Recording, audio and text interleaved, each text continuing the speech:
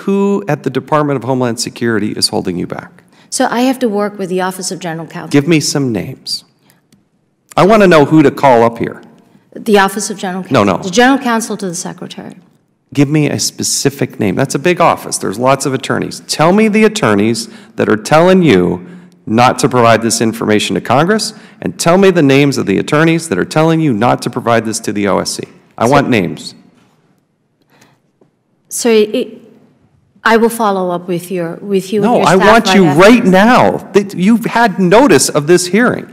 I need specific names. You had staff sitting there. How many staff are with the TSA? So how many staff are with the TSA or in this audience right now? Please raise your hands. Who's paid by the TSA? How many people? Wait a second. 1, 2, 3. Hold them up. 1, 2, 3, 4, 5, 6, 7. One of these 7 people has got to get on the phone, get your butt up out of this committee, and go get that information before this hearing's done.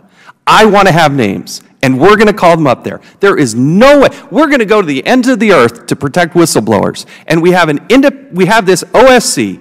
Ms. Lerner has testified time and time again. We believe in her and her organization. She needs 100% of the information, not some of it, not some that you don't want us to have, not the embarrassing. She needs all of it.